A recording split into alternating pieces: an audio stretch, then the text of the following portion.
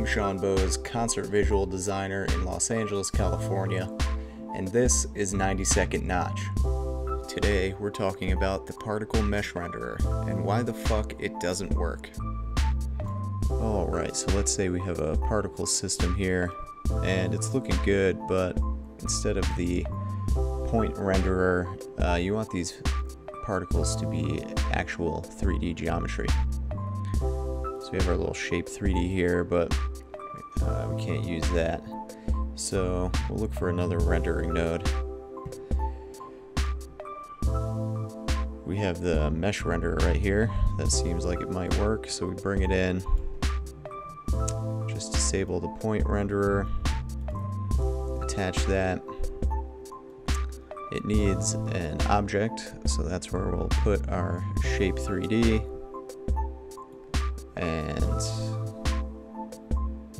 what the hell? It's not working. But fear not, there's another way. It turns out the mesh renderer is obsolete now, and we actually don't use it. So there's a better way.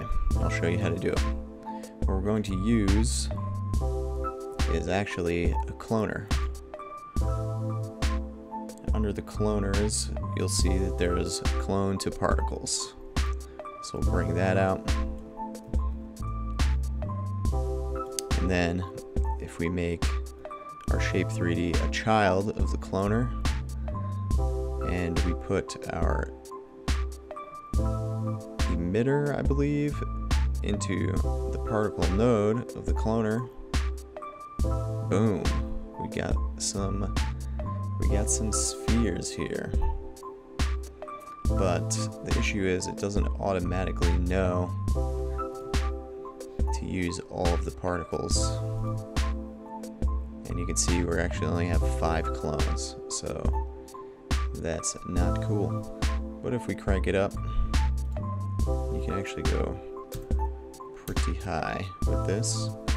You'll see we get a bunch of actual 3D object particles. And you can use any object in here.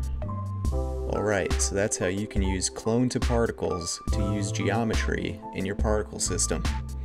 If you like this video, be sure to like and subscribe, and come back later for more videos. Thanks for watching. Peace.